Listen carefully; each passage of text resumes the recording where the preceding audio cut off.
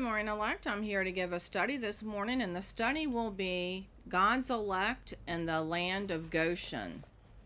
And God said unto Jacob, Arise as to stand, establish, stir up, go up as to ascend, not down as to descend, as to Egypt. And the Lord appeared unto him and said, Go not down as to descend into Egypt, the perverse, as in the perverse spirit of lies and deceit. Dwell as to abide, inhabit, rest in the land which I shall tell thee of. The celestial stars that ascend and descend, we are not to descend. If we do, that will be lies and deceit of the perverse spirit. And God said unto Jacob, Arise, go up to Bethel, and dwell there. Bethel is the spiritual house of the Lord. And make there an altar unto God, that appeared unto thee when thou fleddest from the face of Esau thy brother. These being the twins in the one womb, meaning nations that fight against each other. One, the fleshly desires, serving of their fleshly father, and the other that will come forth at their appointed time in the spirit. We're going to read Genesis 28.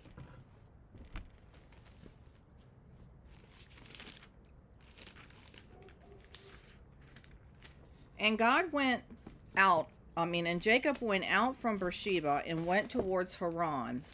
And he lighted upon a certain place, and he tarried there all night, because the sun was set. And he took of the stones, these being the lively stones of that place, and he put them for his pillows, meaning a headpiece, a ceremonial headpiece that a priest wears. And he lay down in that place to sleep. And he dreamed, and behold, a ladder, which is as a staircase, set up on the earth, and the top of it reached to heaven. And behold, the angels of God ascending and descending on it. And behold, the Lord stood above it, and said, I am the Lord God of Abraham thy father, and the God of Isaac. The land whereon thou liest, to thee will I give it, and to thy seed. And thy seed shall be as the dust of the earth, and thou shalt spread abroad to the west, and to the east, and to the north, and to the south. And in thee and in thy seed shall all the families of the earth be blessed. And behold, I am with thee, and I will keep thee in all places whither thou goest, and bring thee again into this land. Thy seed, in verse 14, will be as the dust of the earth. It will. He's still Jacob. Jacob, meaning heel grabber. He's grabbing onto a man's heel. But they will come again into this land, for I will not leave thee until I have done that which I have spoken to thee of. And Jacob awakened out of his sleep, and he said, Surely the Lord is in this place, and I knew it not.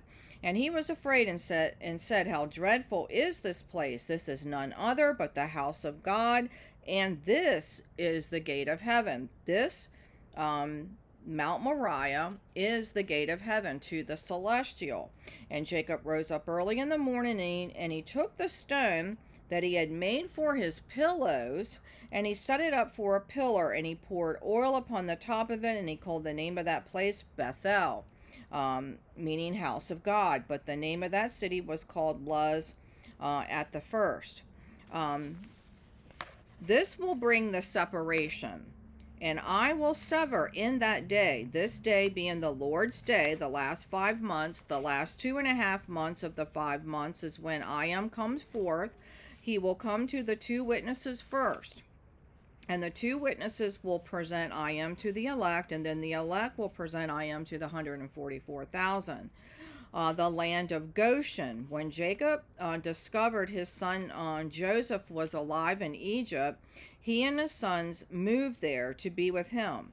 Joseph being a type of the 2 witnesses that will present I am, Bethel. And when they got to Egypt, Joseph provided the best of all the land for them to live on.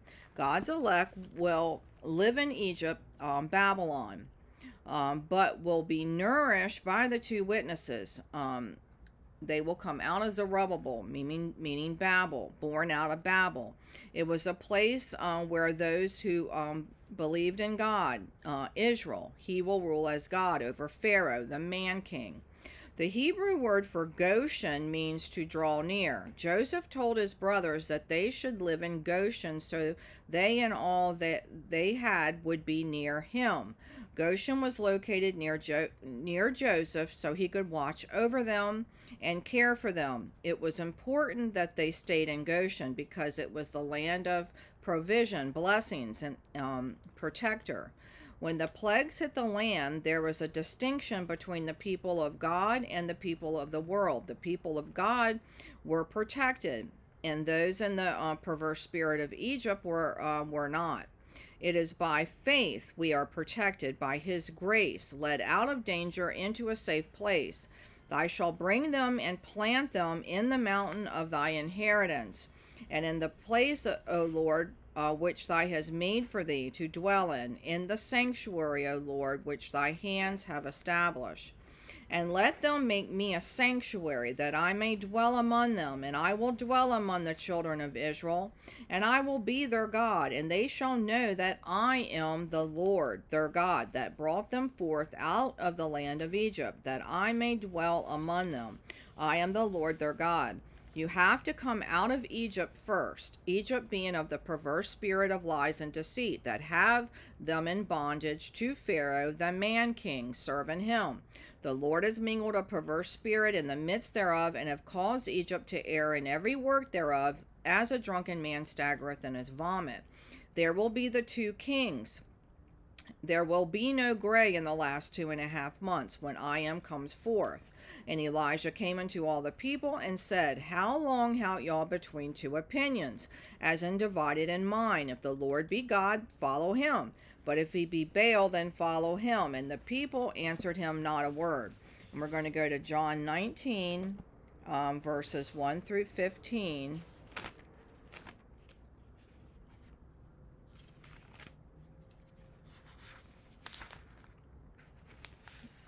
And then Pilate therefore took Jesus and scourged him, and the soldiers plotted a crown of thorns and put it on his head, and they put on him a purple robe, and they said, Hail, King of the Jews! And they smote him with their hands. He's King of kings and Lord of lords. Pilate therefore went forth again and said unto them, Behold, I bring him forth to you, that you may know that I find no fault in him. Then Jesus came forth, wearing the crown of thorns and the purple robe, and Pilate said unto them, Behold the man! He's not just a man, he is Christ, the Son of God. When the chief priests, therefore, and the officers saw him, they cried out, saying, Crucify him, crucify him. And Pilate said unto them, Take you him and crucify him, for I find no fault in him. And the Jews answered him, We have a law, and by our law he ought to die, because he made himself the Son of God. He didn't make himself, God did. And when Pilate therefore heard that saying, he was more afraid, and he went again into the judgment hall, and says unto Jesus, Whence art thou? But Jesus gave him no answer. Jesus only will answer to his heavenly Father. Then said Pilate unto him, Speakest thou not unto me? Knowest thou that not that I have the power to crucify thee, and have power to release thee? And Jesus answered, Thou couldst have no power at all against me, except it was given thee from above. Therefore he that delivereth me unto thee has the greater sin. They have no power over him. All power and authority comes from God, and he is the Son of God. And from thenceforth Pilate sought to release him, but the Jews cried out, saying, If thou let this man go, thou art not Caesar's friend. Whosoever maketh himself a king speaketh against Caesar. And when Pilate therefore heard that saying, he brought Jesus forth, and he sat down in the judgment seat in a place that is called the Pavement, but in the Hebrew Gabbatha. And it was the preparation of the Passover, about the 6th hour. And he says unto the Jews, Behold your king. A king means a sovereign foundation of power, as in supreme ruler. But they cried out, Away with him, crucify him. And Pilate said unto them, Shall I crucify your king? And the chief priests answered, We have no king but Caesar. They had a choice to choose Jesus Christ, the Son of God, who is all sovereign power, as the King of kings and the Lord of lords, or choose the man king. And they chose the man king. Wherefore you shall do my statutes and keep my judgments and do them, and you shall dwell in the land in safety, if if, he says, there is a condition. And we're going to go to Genesis 17, starting with verse 9. And God said unto Abraham, Thou shalt keep my covenant, therefore, thou and thy seed after thee in their generations. This is my covenant which you shall keep between me and you and thy seed after thee. Every man child among you shall be circumcised, and you shall circumcise the flesh of your foreskin, and it shall be a token of the covenant between me and you. He that is 8 days years old shall be circumcised among you. Every man child in your generations, he that is born in the house, or bought with money of any stranger which is not of thy seed, he that is born in thy house, and he that is bought with thy money must needs be circumcised. And my covenant shall be in your flesh for an everlasting covenant. And the uncircumcised man child whose flesh of his foreskin is not circumcised, that soul shall be cut off from his people. He has broken my covenant. And we know that covenant of circumcision is your heart. You must needs be circumcised as in the heart. And I'm going to go to Ezekiel 5, starting with verse 1. And thy son of man, take thee a sharp knife, and take thee a barber's razor, and cause it to pass upon thy head and upon thy beard. Then take thee balances to weigh and divide the hair. Knife meaning drought. Also a cutting instrument from its destructive effect. A razor as in making something bare. Cause it to pass as to cross over, pass over upon thy head as in a time, place, or rank. Child, a chief as in the firstborn. Beard as in indicating of age. Balances as in a dual scale. And divide by a smooth stone used for lots as to separate. 2. Thou shalt burn with fire a third part in the midst of the city when the days of the siege are fulfilled, and thou shalt take a third part and smite about it with a knife, and a third part thou shalt scatter in the wind, and I will draw out a sword after them. I'm going to go to Revelation 8. This being a third taken by wormwood. I'm going to go to Revelation 8.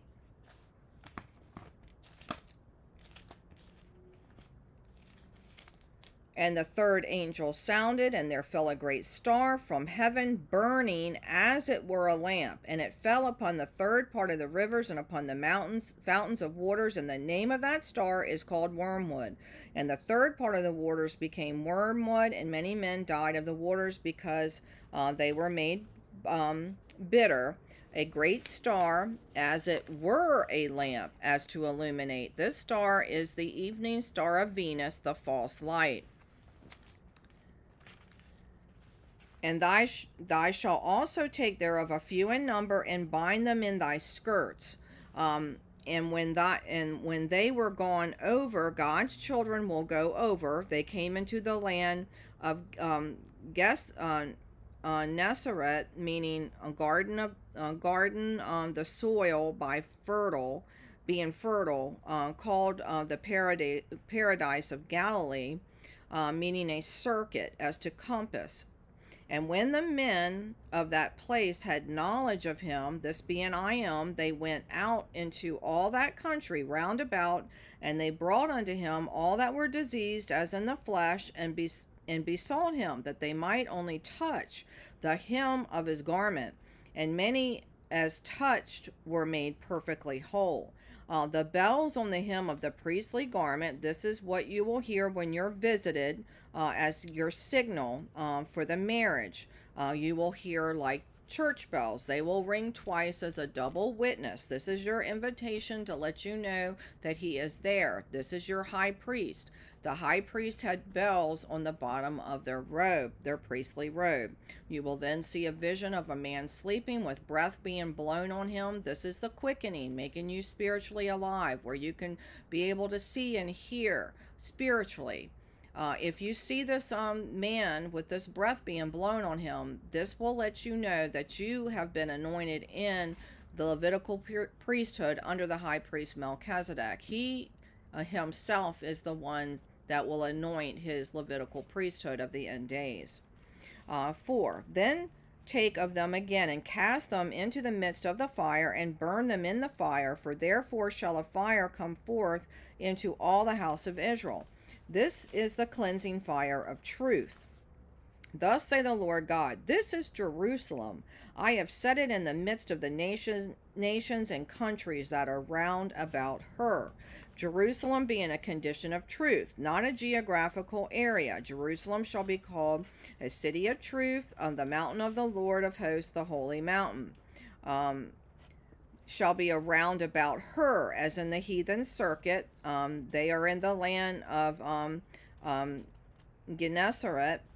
6. And she has changed my judgments into wickedness more than the nations, and my statutes more than the countries that are round about her. For they refused my judgments and my statutes. They have not walked in them. This being Judah, that is supposed to stand for truth, being circumcised, taking off the flesh. They walk in their own ways, not the one way. In the last 5 months it will only be one way and one mouth, and the Lord shall be king over all the earth. In that day there shall be one Lord, and his name one. She, as in that harlot that brings the perversion, Revelation 17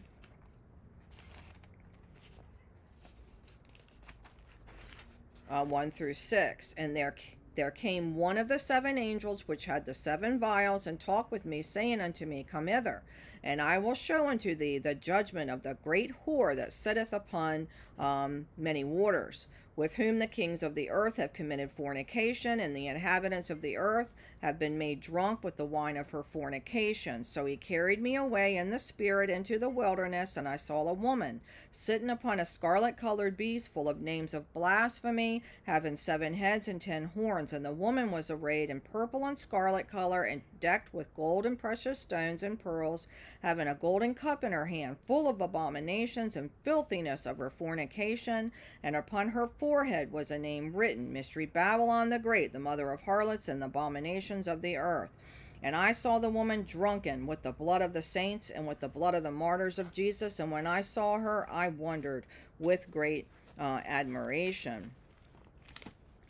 And then 7. Therefore, thus say the Lord God, because you multiplied more than the nations that are round about you, and have not walked in my statutes, neither have kept my judgments, neither have done according to the judgments of the nations that are round about you. Therefore, thus say the Lord God, behold, even I am against thee, and I will execute judgments in the midst of thee in the sight of the nations, and I will do in thee that which I have not done, and whereunto I will not do any more of the like, because of all thy abominations. Therefore the fathers shall eat the sons in the midst of thee, and the sons shall eat their fathers, and I will execute judgments in thee, and the whole remnant of thee will I scatter into all the winds. When the 4 winds are released, God's Holy Spirit will be withdrawn from this earth. It will only be in those that have taken of the marriage. Eat as to consume, this being the fleshly fathers, not the heavenly Father. 11. Wherefore, as I live, says the Lord God, surely because thou hast defiled my sanctuary with all thy detestable things, and with all abominations, therefore will I also diminish thee, neither shall my eye spare, neither will I have any pity. The wedding chamber door will be closed to you. Matthew 22, 1.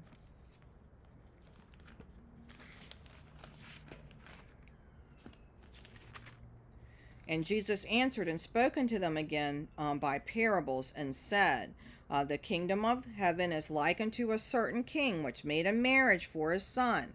And he sent forth his servants to call them that were bidden to the wedding, and they would not come.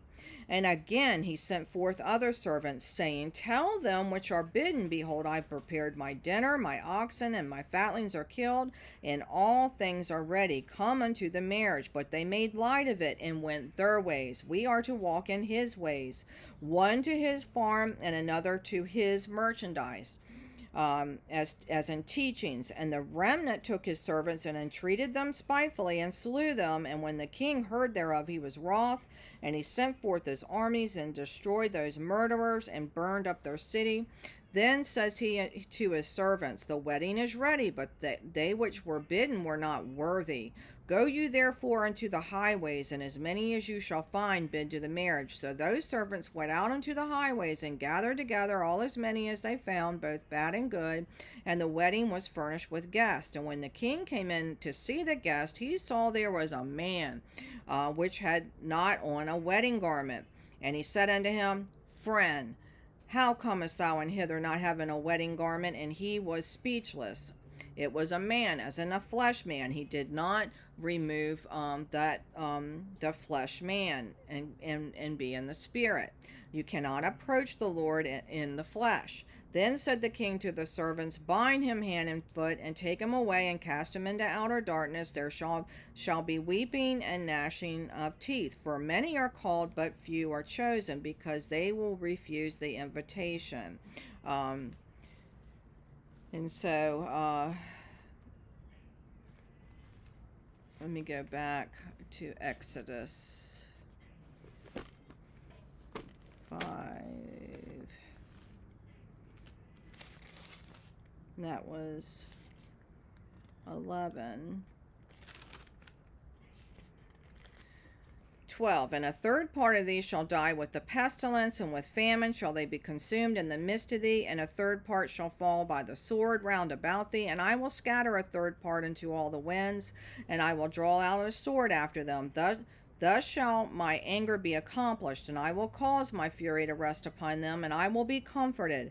And they shall know that I, the Lord, have spoken it in my zeal, when I have accomplished my fury in them. Moreover, I will make thee waste and a reproach among the nations that are round about thee, in the sight of all that pass by. So it shall be a reproach and a taunt and an instruction and astonishment unto the nations that are round about thee, when I shall execute judgments in thee, in anger and in fury and in furious rebukes. I, the Lord, have spoken it.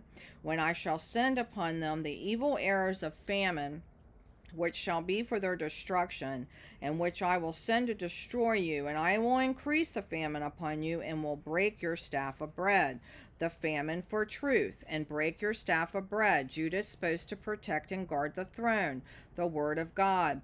And he was clothed with a vesture dipped in blood, and his name is called the word of God. Revelation 19, 11 through 18.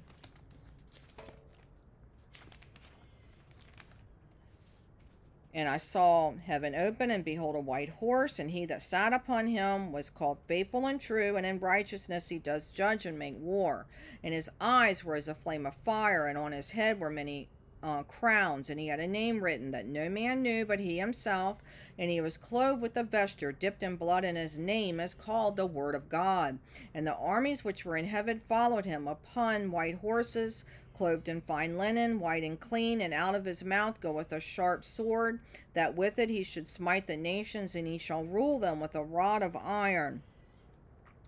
And he treadeth the winepress of the fierceness and wrath of Almighty God. And he hath on his vesture and on his thigh a name written, King of Kings and Lord of Lords. And I saw an angel standing in the sun, and he cried with a loud voice, saying to all the fowls that fly in the midst of heaven, Come and gather yourselves together unto the supper of the great God, that you may eat the flesh of kings, and the flesh of captains, and the flesh of mighty men, and the flesh of horses, and of them that sit on them, and the flesh of all men, both free and bond, both small and great. We are to be on watch for the visitation. It is time for the indwelling of the Holy Spirit, the dove. And he stayed yet another 7 days, and again he sent forth the dove out of the ark, and the dove came into him in the evening, and lo, in her mouth was an olive leaf plucked off. So no one knew that the waters were abated from off the earth. 7 days, 7 dimension of time, when the seventh day man is to come forth out of its prison of flesh, the divinely appointed time. Let the word of Christ, meaning Christos, the anointed one, dwell in you richly in all wisdom, teaching and admonishing one another in psalms and hymns and spiritual songs, and singing with grace in your hearts to the Lord, for it pleases the Father, as in the heavenly Father, that in him should all fullness dwell. And that will be the end for today, elect. You have a great day until the morning.